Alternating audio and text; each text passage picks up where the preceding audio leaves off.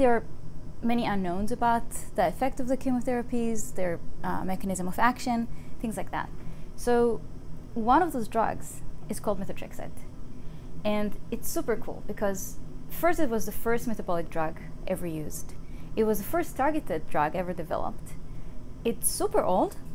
So it's was first found by Sidney Farber here in Boston more than 60 years ago.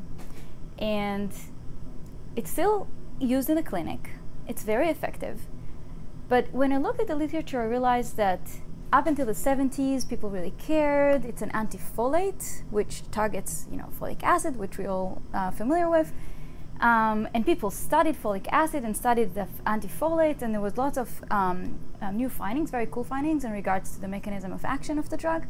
And then in the last, I can say easily, like since the 80s, there weren't many new findings in regards to that drug. Not because it's not important, not because it is used less, it is actually widely used in the clinic. I think because of lack of tools. However, we do have access to these genetic tools that allow us to ask questions in a way that was not allowed before.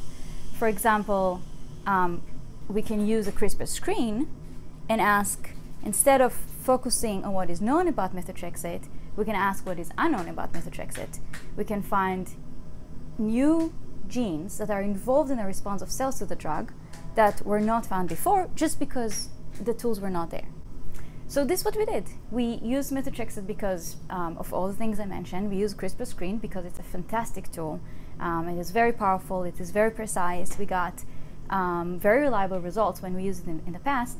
And so we did the screen and we found indeed new biology using the screen. So we found a pathway that was actually known in the 70s to be part of the folate metabolism or folic acid metabolism. This is the word that most people are familiar with, but was never associated with methotrexate itself. So it was an interesting finding when we found that gene in the screen that was part of the histidine degradation pathway. We said, okay, this is interesting because the gene is known to utilize folate, and methotrexate, what it does, it hurts the cells by depletion of folate. So that immediately clicked as something that there is some interesting finding here. And what was further interesting for us was the fact that nobody ever described this connection between methotrexate and the histidine degradation pathway. And of course, immediately also in the back of our heads, we realized the potential of working with a pathway, a metabolic pathway, that is involved in catabolism of an amino acid.